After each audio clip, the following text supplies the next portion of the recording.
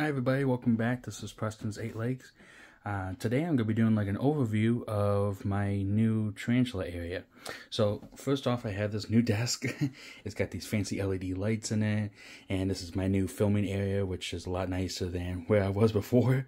So that's going to be my new filming area. I really like it. Got some camera equipment down there, has some shelves so I can actually keep some stuff on there now and have a little bit more of a working area. And then this is the major improvement here. This is my new tarantula area. This is where I keep all my enclosures now and all the feeders and any supplies that I have. So just got these shells from Sam's Club. They are the white metal wire shelves that are nice and sturdy, and I got these mats on top of them, so it makes it look all nice. And I think the enclosures really pop out, so I really like that a lot. So I have down here all my supply bin where I keep my substrate, my sphagnum moss, anything I use to put in my enclosures and maintain them. That's why I keep that at. Up here I have my feeders, I have my mealworms, dubia roaches, crickets, I have my water. The reason why my water is actually in a bag is because about 2 weeks ago I had a mite outbreak. It's not anything bad, they're not dangerous, they're not harmful or anything. But the reason why is because I had the food source and I had the water all right by each other. So decided to seal up the water that way. Hopefully I don't get any mites back. So, and then I keep my tools here. Keep some tarantula crib boxes over there with my tarantula cat stuffed animals that I got from her. And then these are the enclosures. This one I got block out a little bit because that one's an upcoming video. But here is Julio. He is my Brachypelma homori. He is the Mexican red leg. I'm not really sure, but it's Mexican red something, I think. So that's his enclosure. He is, I've had him for over a year now, but he's still pretty tiny. So he's growing slowly, but I like him. He has a lot of personality. So there's Julio. This is Roman. This is his enclosure. This is one of the rehousings I just did. And let's see if I can find out. Oh, there he is. So there's Roman, kind of hiding out in the back there. And you guys can tell from the video a couple weeks ago, he definitely did some excavating in here. He really did a number on the dirt here. Made some more tunnels here, and rearranged the dirt, rearranged the planting a little bit. So that's cool. I'm glad he likes it. I'm glad he's happy with it, and I'm glad he's doing a whole bunch of stuff with it. Here is my Brachypelma amelia, Cinnamon, and I've had her for, well, I shouldn't say her because I'm pretty sure it's actually a male, but I'm not entirely sure just yet.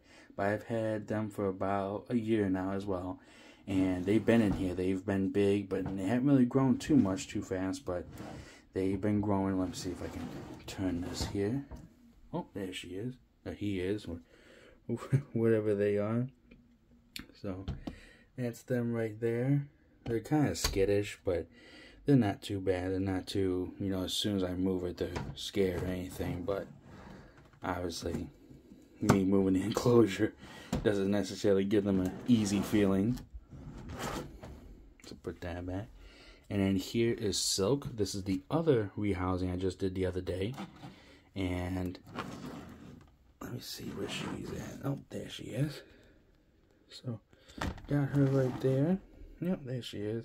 And you guys can tell as well, she did some excavating as well, just like Roman.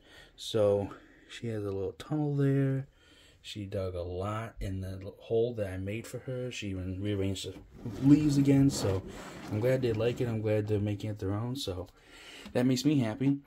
One thing I did forget to put in last week's video is, I shouldn't even say week, because I may upload this sooner than I have intended. So the last video I did where I went over all the supplies that I keep, this is the thermometer that I keep. It actually is, I think it's called hydrometer and thermometer.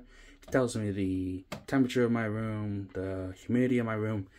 That way it makes it a lot easier for me to keep control of what my spiders' enclosures might be at. That way, because if I know that's 50% in here, I know that the enclosures are at least 50%, if not higher. That way, when I spray them, it can go up higher.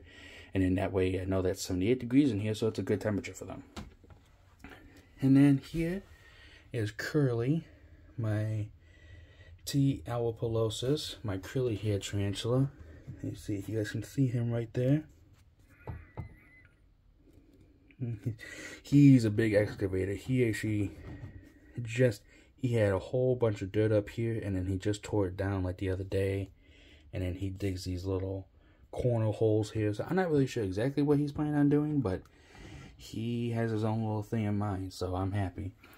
And then here is Tie-Dye, my Chromatopelma cyanopubescens. I think I said that right. My green bottle blue. They actually just molted 2 days ago. So I'm excited. They're bigger. They really have the enclosure webbed up. So I'm really happy with them. I'm looking forward to rehousing them one day. That way I can get them an even bigger enclosure when the size is needed.